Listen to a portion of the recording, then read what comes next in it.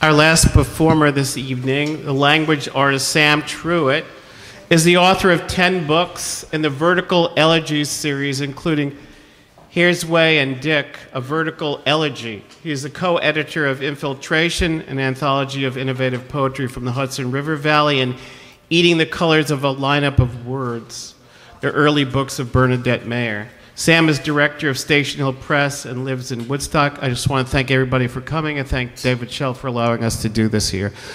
Please welcome up Sam.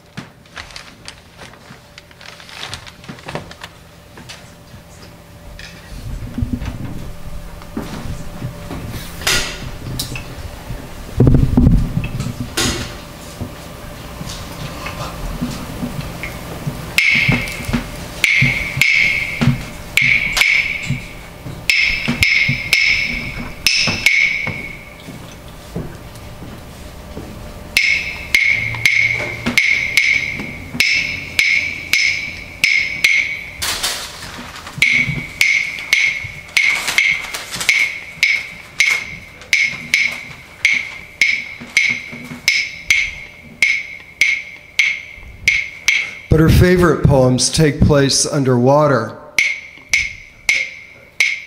This one is called Holding Your Nose at 40 Fathoms. It is Easter afternoon and we walk to McDonald's. Beneath a sky of graphite clouds. But her favorite poems take place underwater.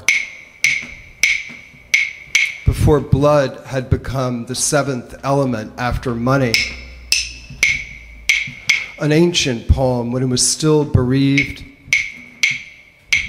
that everything that happens is matted with meaning, and where would my life be if I turned around? But her favorite poems take place underwater. This one was written while we were taking a shower, slippery with soap washing, the black bird, its throat, its beak, its heart slamming against. 4 hours watching the set, drank one beer, smoked 8 cigarettes, and where would my life be if I turned around? And against her thigh splashed the mind, and I found my body again under your hand, and the circuits of my body entered the poem, its throat, its beak, its heart slamming against my body again under your hand, and the angry men in their goggles pursue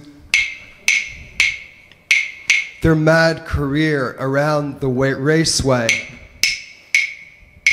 of life, of breath divided in and out, the loops of distraction as the scenery and the angry men in their goggles pursue the spectators at the edge of their lungs, whipped in and out of view of the screaming cars and handsome Hanson in his marvelous 8, car grime streaking his lovely flushed face. The angry men in their goggles pursue, with a red scarf streaming behind him. The violent flowers in our mouths and in the sky. And what is fun but taboo, speed, and love we must. Beneath a black umbrella ghosting through the rain. In his marvelous 8, car grime streaking his lovely flushed face.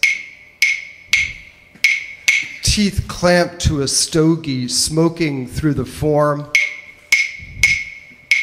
And the blocks of 21st century houses, and Bob is in the basement filming a subway chase in Boston. We've run out of oil. Forsythia blooms on the fences. And that's not all, but I meet Mark in an hour, and Bob is in the basement filming a subway chase in Boston, and Bob is in the basement tearing out the curtains. Picking up where we left off, clothes strewn on the subway floor. Everything sad is remembered somehow. We must blaze a trail through the banks of marigolds. And sometimes we must crawl on our bellies through the dirt,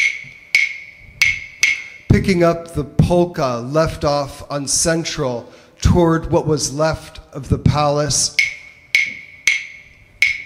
the embattlements, the ringed garden, and the black bird perched in a window well at the Last Call Saloon winks to me like my old granddad in bathrobe and slippers,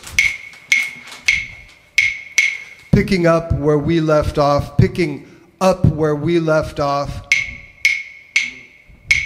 Oh, brother, from somewhere near the solar plexus, straightening his shoulders. For granted in the big baffled smile of an old man slipping down through the graces, whipped in and out of view of the plow, an old man slipping down the grease hole. Watch out, son, the tail fuselage is on fire. What is the nature of rhyme in the hive's gold cluster? The moon that rose between each of our days. The night we held beyond each embrace. What is the nature of rhyme in the hive's gold cluster?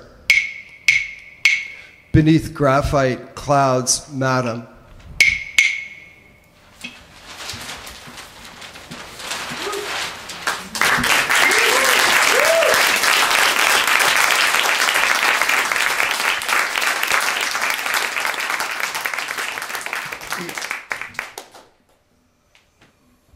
The soul is the seed of destruction, inviting you here, pilgrim, in the light of this crooked lantern hung between heaven and hell as dusk breathes in the mountain.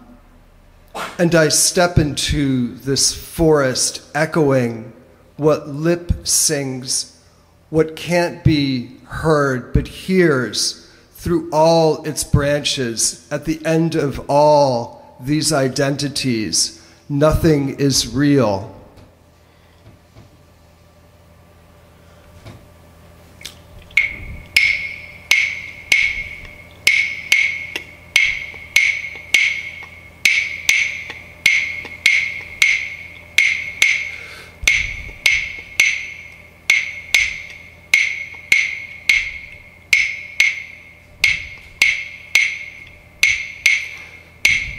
Things made without love turn out the same. identical to the task, but to make love, one is flung beyond creation.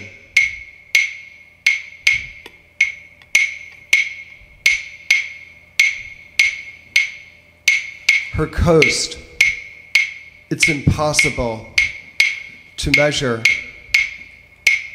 There is no way to get there. You can only get there from here.